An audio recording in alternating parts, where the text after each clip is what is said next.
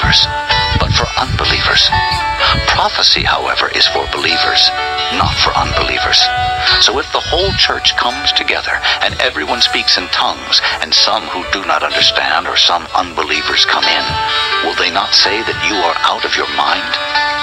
But if an unbeliever or someone who does not understand comes in while everybody is prophesying, he will be convinced by all that he is a sinner and will be judged by all, and the secrets of his heart will be laid bare. So he will fall down and worship God, exclaiming, God is really among you. What then shall we say, brothers, when you come together? Everyone has a hymn, or a word of instruction, a revelation, a tongue, or an interpretation. All of these must be done for the strengthening of the church. If anyone speaks in a tongue, 2, or at the most 3 should speak, 1 at a time, and someone must interpret. If there is no interpreter, the speaker should keep quiet in the church and speak to himself and God. 2 or 3 prophets should speak, and the others should weigh carefully what is said. And if a revelation comes to someone who is sitting down, the first speaker should stop. For you can all prophesy in turn, so that everyone may be instructed and encouraged. The spirits of prophets are subject to the control of prophets, for God is not a God of disorder, but of peace. As in all the congregations of the saints, women should remain silent in the churches. They are not allowed to speak, but must be in submission, as the law says. If they want to inquire about something, they should ask their own husbands at home, for it is disgraceful for a woman to speak in the church. Did the word of God originate with you, or are you the only people it has reached? If anybody thinks he is a prophet or spiritually gifted, let him acknowledge that what I am writing to you is the Lord's command. If he ignores this, he himself will be ignored. Therefore, my brothers, be eager to prophesy, and do not forbid speaking in tongues, but everything should be done in a fitting and orderly way. Chapter 14. Follow the way of love, and eagerly desire spiritual gifts, especially the gift of prophecy. For anyone who speaks in a tongue does not speak to men, but to God. Indeed, no one understands him. He utters mysteries with his spirit. But everyone who prophesies speaks to men for their strengthening, encouragement, and comfort. He who speaks in a tongue edifies himself, but he who prophesies edifies the church. I would like every one of you to speak in tongues, but I would rather have you prophesy. He who prophesies is greater than one who speaks in tongues, unless he interprets, so that the church may be edified. Now, brothers, if I come to you and speak in tongues, what good will I be to you, unless I bring you some revelation or knowledge or prophecy or word of instruction? Even in the case of lifeless things that make sounds, such as the flute or harp, how will anyone know what tune is being played, unless there is a distinction in the notes?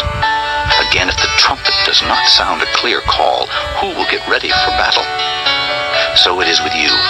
Unless you speak intelligible words with your tongue, how will anyone know what you are saying? You will just be speaking into the air. Undoubtedly, there are all sorts of languages in the world, yet none of them is without meaning. If then I do not grasp the meaning of what someone is saying, I am a foreigner to the speaker, and he is a foreigner to me. So it is with you. Since you are eager to have spiritual gifts, try to excel in gifts that build up the church.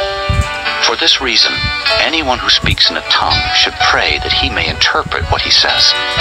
For if I pray in a tongue, my spirit prays, but my mind is unfruitful. So what shall I do? I will pray with my spirit, but I will also pray with my mind. I will sing with my spirit, but I will also sing with my mind. If you are praising God with your spirit, how can one who finds himself among those who do not understand say, Amen, to your thanksgiving, since he does not know what you are saying? You may be giving thanks well enough, but the other man is not edified. I thank God that I speak in tongues more than all of you, but in the church I would rather speak 5 intelligible words to instruct others than 10,000 words in a tongue. Brothers, stop thinking like children. In regard to evil, be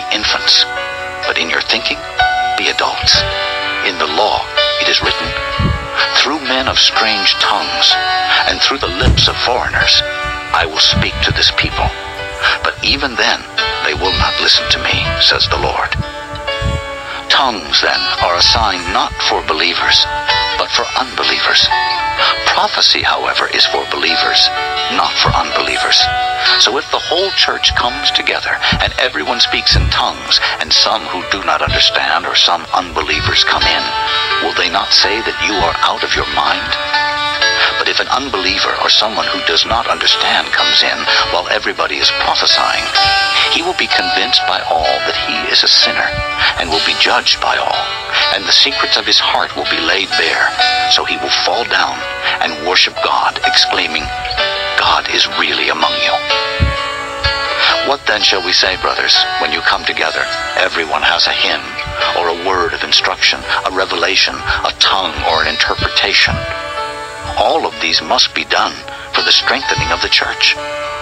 If anyone speaks in a tongue, 2, or at the most 3 should speak, 1 at a time, and someone must interpret. If there is no interpreter, the speaker should keep quiet in the church and speak to himself and God. 2 or 3 prophets should speak, and the others should weigh carefully what is said. And if a revelation comes to someone who is sitting down, the first speaker should stop. For you can all prophesy in turn, so that everyone may be instructed and encouraged. The spirits of prophets are subject to the control of prophets, for God is not a God of disorder, but of peace. As in all the congregations of the saints, women should remain silent in the churches. They are not allowed to speak, but must be in submission, as the law says.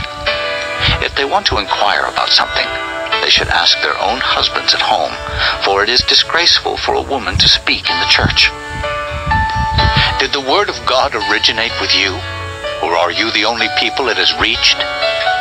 If anybody thinks he is a prophet or spiritually gifted, let him acknowledge that what I am writing to you is the Lord's command.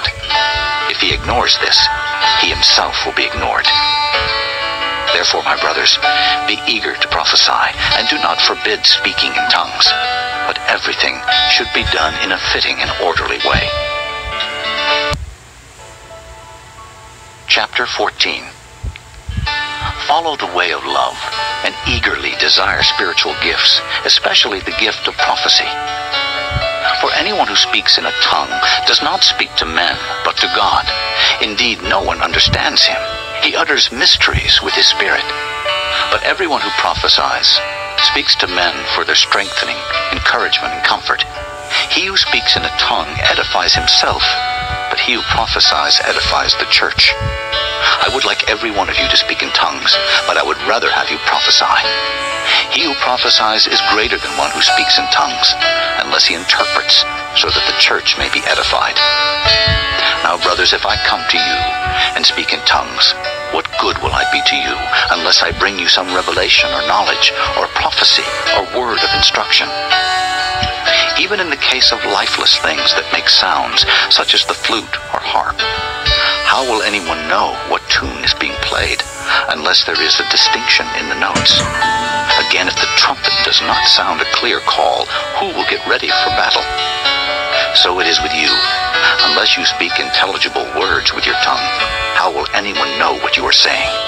You will just be speaking into the air. Undoubtedly, there are all sorts of languages in the world, yet none of them is without meaning. If then I do not grasp the meaning of what someone is saying, I am a foreigner to the speaker, and he is a foreigner to me. So it is with you. Since you are eager to have spiritual gifts, try to excel in gifts that build up the church. For this reason, anyone who speaks in a tongue should pray that he may interpret what he says. For if I pray in a tongue, my spirit prays, but my mind is unfruitful. So what shall I do? I will pray with my spirit, but I will also pray with my mind. I will sing with my spirit, but I will also sing with my mind. If you are praising God with your spirit, how can one who finds himself among those who do not understand say, Amen, to your thanksgiving, since he does not know what you are saying? You may be giving thanks well enough, but the other man is not edified. I thank God that I speak in tongues more than all of you, but in the church I would rather speak 5 intelligible words to instruct others than 10,000 words in a tongue. Brothers, stop thinking like children. In regard to evil, be infants, but in your thinking, be adults. In the law, it is written, through men of strange tongues, and through the lips of foreigners, I will speak to this people. But even then, they will not listen to me, says the Lord. Tongues, then, are a sign not for believers, but for unbelievers. Prophecy, however, is for believers, not for unbelievers. So if the whole church comes together, and everyone speaks in tongues, and some who do not understand or some unbelievers come in, will they not say that you are out of your mind? But if an unbeliever or someone who does not understand comes in while everybody is prophesying, he will be convinced by all that he is a sinner and will be judged by all, and the secrets of his heart will be laid bare, so he will fall down and worship God, exclaiming, God is really among you. What then shall we say, brothers, when you come together?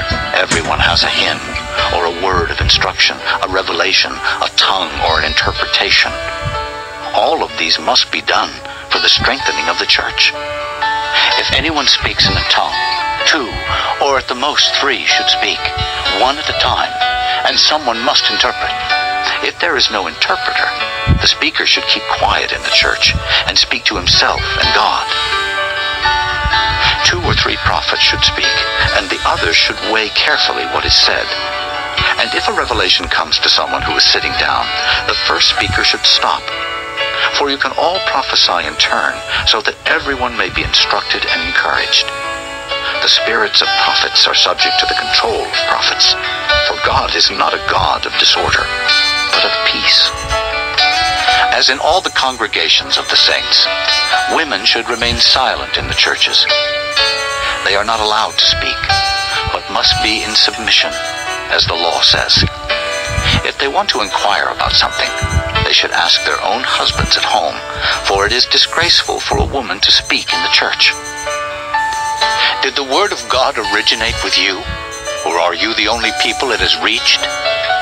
If anybody thinks he is a prophet or spiritually gifted, let him acknowledge that what I am writing to you is the Lord's command. If he ignores this, he himself will be ignored. Therefore, my brothers,